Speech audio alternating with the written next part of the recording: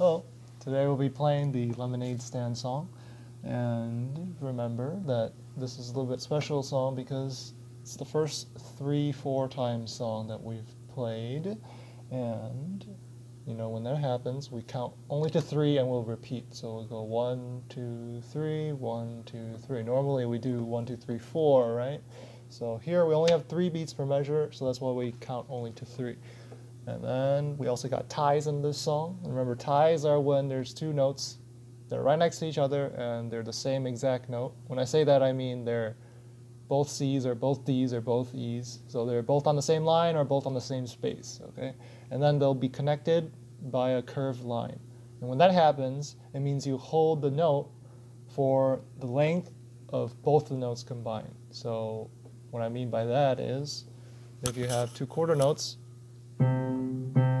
if they're connected by that tie, that curved line, then you'll just hold it for the same length of those 2 quarter notes, which is 1 quarter note plus 1 quarter note is 2 quarter note worth, so it's 2 beats worth. So you just hold it like it's a half note, okay? So in this song, the end of the 2nd row and end of the 4th row, we got dotted half note ties, right? There is one dotted half note tied to the other dotted half note.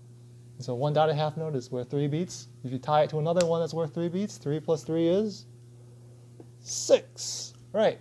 And so we'll hold the note for 6 beats, all right? Right. So those are just the little things to pay attention to when you listen to me play this, all right? You can count to 3 in your head while I'm playing. Try to feel the beat of the music, all right? 1, 2, 3.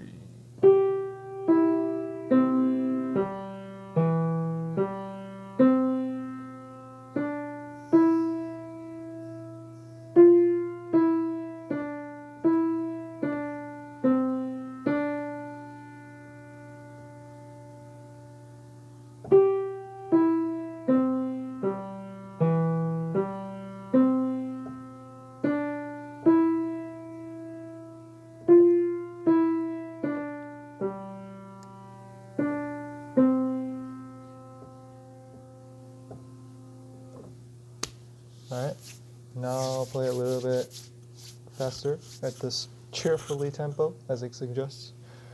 Here we go.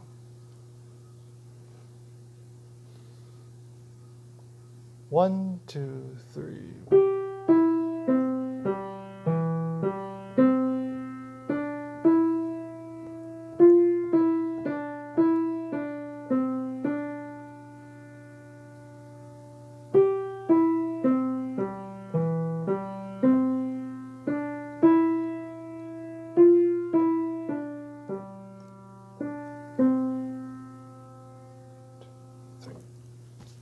All right.